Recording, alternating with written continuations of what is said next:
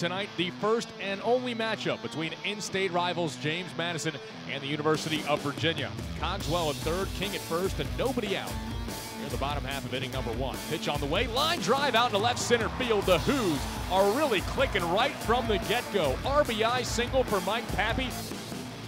Pitch to Howard, a line drive out to left field. Carroll started in, now goes back, and can't make the catch, deflects off his glove and is down on the warning track.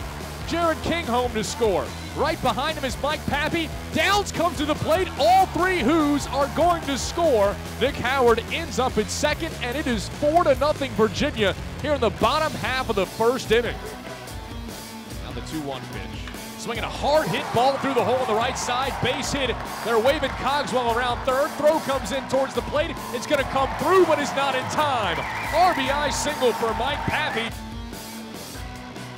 Downs the hitter, hits it hard out to deep right field. Racing back is Colby Roberts, and one hops off the wall.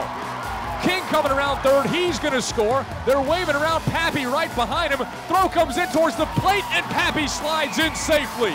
A 2 RBI triple for Brandon Downs has put the Who's back on top. Root sets, the righty deals.